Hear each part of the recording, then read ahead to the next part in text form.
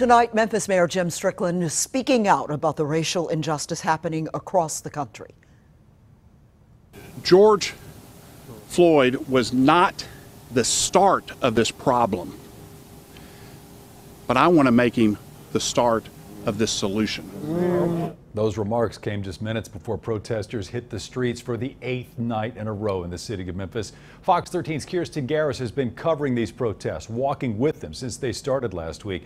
Kirsten, you're at Tomley Park right now. I know you spoke with city leaders and activists who plan, they say, to work together to better the city. How so?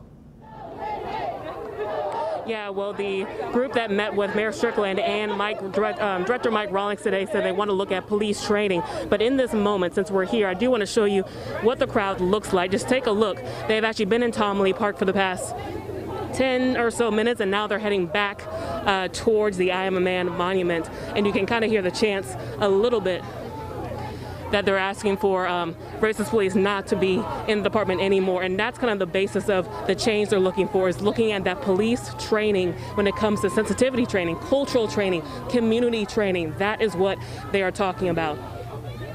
So again, you can kind of see the crowd is thinning out, but it's worth noting this is a different moment, because a week ago today, that is when protests even started here in Memphis about George Floyd. It was not even here, the other side of town in Midtown, where they had started out peacefully. Then it went into a little bit of a disagreement with a Confederate counter-protest, and then it ended the night with riot gear, ended the night with some arrests. But there was also some conversation, and conversation a week later is what people want to have with city leaders. Take a listen to what Devontae Hill had to say.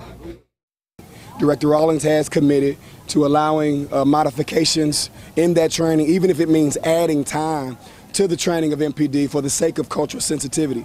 Because as it stands right now, there is more training for force than there is for community. And we want to make sure that those two training essentials are balanced.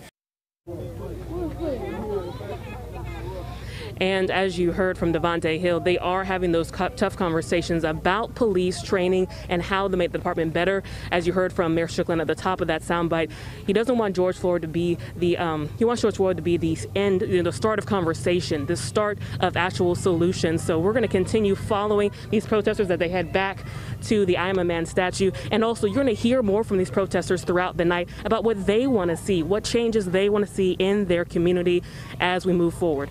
Live in downtown Memphis, Kirsten Garris, Fox 13 News.